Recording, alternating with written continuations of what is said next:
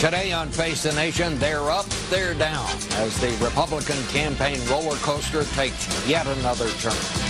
And some of the names of the fallen sound out. Bachmann, Curry, Kane. Perhaps Ron Paul will now get his shot as the media frontrunner. Don't look now, but it happened. Ron Paul may have been a fringe candidate before, but he has moved into a statistical tie for the lead in Iowa, where the first contest will be held in just a matter of weeks. Is he surprised? Not so much. I think we've been there a long time. I think they've been in denial.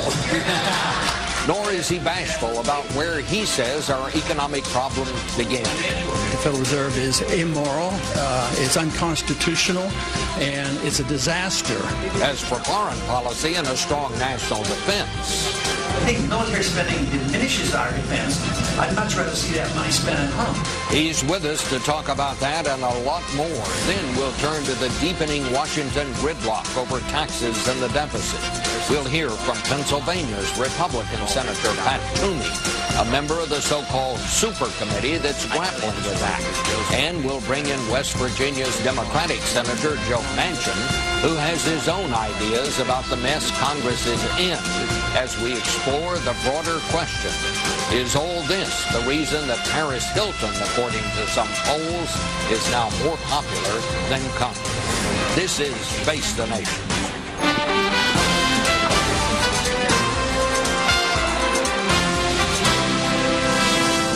From CBS News in Washington, Face the Nation with Bob Schieffer.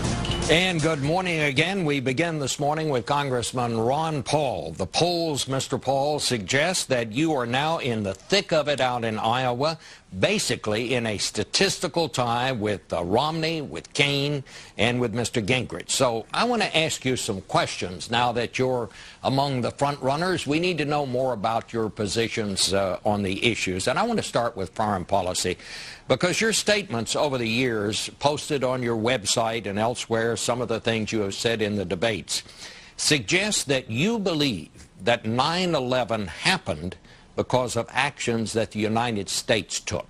Is that correct? Well, I think there's an influence, and that's exactly what, the 9/11 Commission said. That's what the DOD has said, and that's also what the CIA has said, and that's what a lot of researchers have said. And just remember, immediately after 9/11, we removed the base from Saudi Arabia, so there is a connection. That doesn't do the whole full explanation, but our policies definitely had an influence, and you talk to the people who committed it and those individuals who would like to do us harm, they say, yes, we don't like American bombs to be falling on our country, and we don't like the intervention that we do in their nations. So to deny this, I think, is very dangerous. But to argue the case that they want to do us harm because we're free and prosperous, I think is a very, very dangerous notion, because it's not true. Well, I would question the import of what some of those commissions found that you cited there. But basically what you're saying, Mr. Paul, is that it was America's fault, that 9/11 happened, and it was our fault that it happened. No, I think that's a misconstruing of what I'm saying, because America is you and I. And we didn't cause it. The average American didn't cause it. But if you have a flawed policy, it may influence it. When Ronald Reagan went into Lebanon, he deeply regretted this, because he said if he'd have been more neutral, those Marines wouldn't have died in Lebanon, because the policy was flawed. The same thing that McNamara said after the Vietnam War, and he wrote in his memoirs that, if he would have changed, if we don't learn from our policies, it won't be worth anything. So I'm saying policies have an effect, but that's a far cry from blaming America. Well, I mean, in America, you're supposed to be able to criticize your own government. You're supposed to be able to criticize your own government without saying you're un-American. But that's what the implication. But what you are saying, it was the government's fault. That basically is what you are saying. Let me move on from something else. I'm saying the policymaker's fault. The policymaker's fault. Contributed to it. All right. Contributed to it. Let me ask you this. Am I correct that your idea of how to discourage Iran from building nuclear weapons is to be nicer to Iran's leaders? Is that correct? Well, No, I think to be, you know, we have 12,000 diplomats. I'm suggesting that maybe we ought to use some of them. But just think of how we prevented a nuclear war with the Soviets when the Soviet missiles were put in Cuba. We didn't say we're going to attack you. Kennedy and Khrushchev talked, and they made a deal. You take your weapons out of Cuba, we'll take them out of Turkey. That's the kind of talk that I want. I think the greatest danger now is for us to overreact, and this is what I'm fearful of. Iran doesn't have a bomb. There's no proof. And there's no new information regardless of this recent report. And for us to overreact and talk about bombing Iran, that's much more dangerous. We got the Libyans to get rid of their nuclear power and their nuclear weapons, and look at what happened to them. So we got to understand that. May I interrupt just for a second? No one has suggested in the U.S. government that we are going to bomb Iran. What they have said is that we're going to impose very tough sanctions. You are against sanctions on Iran. Is that correct? Yeah, because sanctions are the initial step to war. I was opposed to all the sanctions for 10 years and the bombing that was occurring with Iraq, because I said it would lead to war. But if you say nobody's suggesting it, why don't you listen to the debates? I mean, listen to some of the other candidates. May I correct you? I am listening to the debates. I know there have been some candidates who've talked about that, including Mr. Romney. The United States government has not said we're going to bomb Iran. I mean, that's just a fact. No, obviously they haven't said that, but the implication is nothing is off the table. You've heard those statements. Well, yes. All right. Let's move on then. Do you think there is any place in the world where United States forces should be stationed? You've talked about bringing them home from Afghanistan, from Iraq. Is there any place where you think it helps us to have U.S. forces stationed? No, other than the fact that I think a submarine is a very worthwhile weapon, and I believe we can defend ourselves with submarines and all our troops back at home.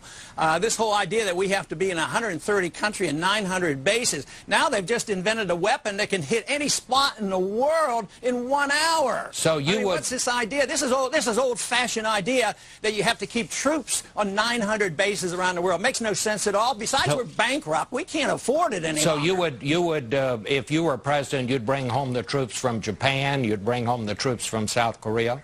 You would?